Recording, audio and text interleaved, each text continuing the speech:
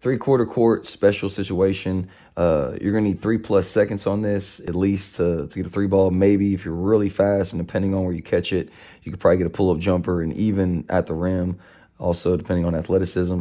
And also just be prepared. Have something in your bag. Practice this stuff with your team. Schedule, a portion in your practice plan where you're doing, maybe the end of practice, you're doing some kind of special situation. Like I said, have a plan. Might not work, but at least you were prepared. Right here, you can do this as a safety as well, but this is a three-quarter court. 2 is going to screen for 1, set their defender up, come back right there. It's kind of like more of a safety. 4 is we're going to do a screen the screener.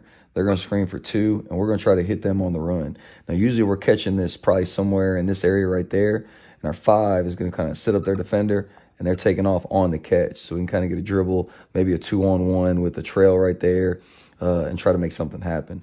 Now, what I really like about this is you can use this as a safety right here. So once 2 screens for 1, and then 4 screens for 2 right there, 2's just cleared out, 1's right here, 4 can open up and come right back to the basketball. Now, if you have bigs that can handle it, especially late in the games where you're getting pressured or if they can make free throws, then this set I really, really like and has gotten me out of trouble. I've never ran it and got a game winner off of it, but I've ran it as a pressure release, and it's been really good for me.